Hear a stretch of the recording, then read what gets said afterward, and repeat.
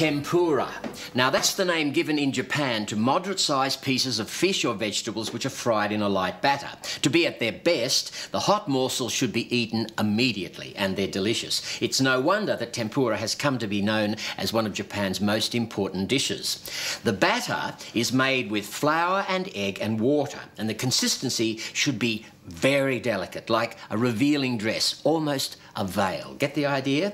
The raw food is dipped in the batter and then fried in oil, which can be vegetable or sesame, or a little bit of both.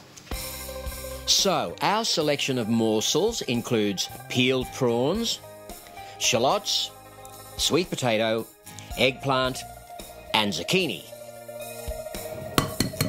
Make up the batter by combining an egg with a cup of very cold water. Beat until it's nice and frothy. Add a pinch of bicarb and 3/4 of a cup of plain flour. Keep beating until the flour's mixed through and the batter's filmy thin. Set that aside while you heat some vegetable oil, between 1 or 2 litres, depending on the size of your pan. I'm throwing in a teaspoon of sesame oil too. It'll take about 5 minutes to get hot enough, and when it is, start dipping into the batter, then into the oil.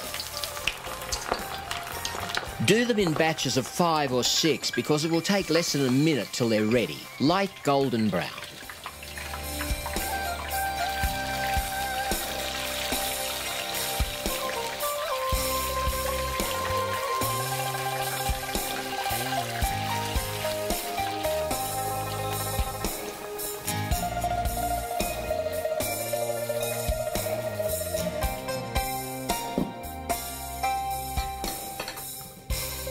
A very impressive entree. Of course, I couldn't have done it without this little tool. It's called a spider, and you're most likely to find one at an Asian supermarket.